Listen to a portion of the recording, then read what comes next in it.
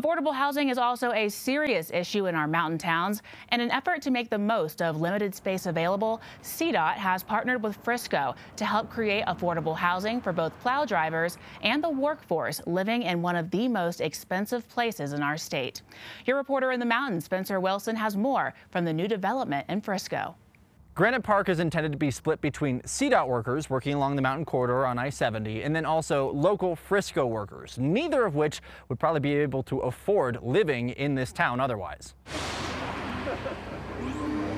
While this might just look like wood, wires, and pipes right now, this whole structure, in context of the housing crisis in Summit County, you could say is really made of gold. Like a lot of these units, if they were market units that were built, these would cost $1.5 million.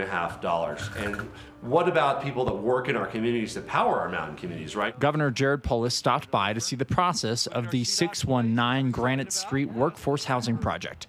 22 units for those who will likely never be able to afford a home up here otherwise. We need people to plow the snow, we need to staff restaurants, we need to staff schools.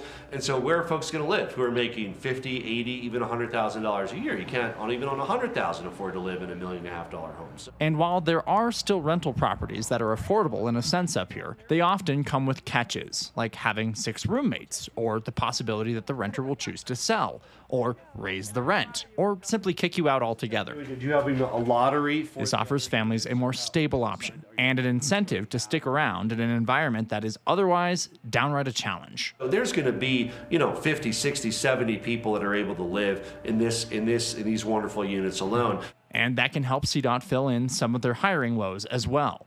They've also pointed out a lot of their snowplow drivers simply can't afford to live in the places that we need them, along with some of the most dangerous and turbulent parts of the interstate.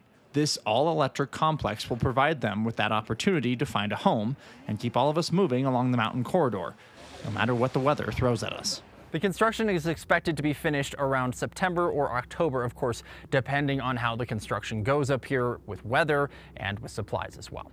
In Frisco, Spencer Wilson, covering Colorado First. Spencer is your reporter in the mountains, covering all things happening in our high country. If you have a story idea for him, please reach out. You can get in touch through our website, cbscolorado.com, or by calling our tip line.